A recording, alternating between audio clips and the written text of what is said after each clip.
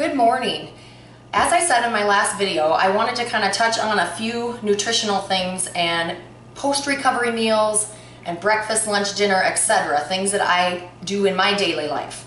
So I just got done recording a morning video for class today, and I was not extremely hungry after class, so I decided that I wanted to do yogurt for today.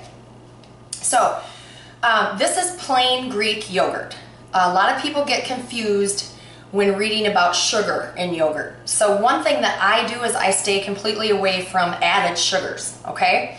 So what I do first when I get a yogurt is I go directly down to the ingredients.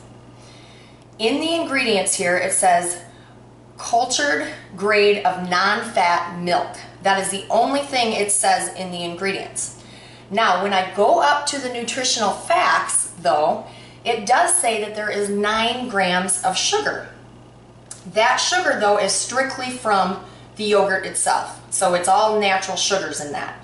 So like I said, I don't want any added sugar in my yogurt. The other important thing about Greek yogurt is there are 22 grams of protein. Okay, well, we want protein, especially after a workout and weightlifting.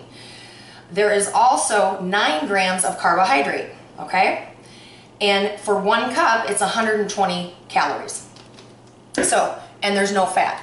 So what I do is I put a cup of that yogurt in a bowl, and I add a few almonds, all natural almonds on top of that, and I also add a little bit of cinnamon for flavor, okay? Because there's really no sugar, and so I want a little taste in it.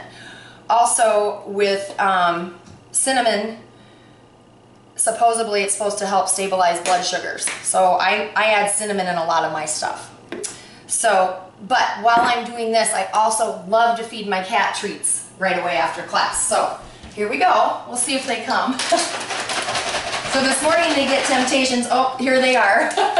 So we give them, usually they're meowing at me, but they were fixated on a rabbit in the backyard. So they get their treats and I get my breakfast. So thank you everybody and have a great day.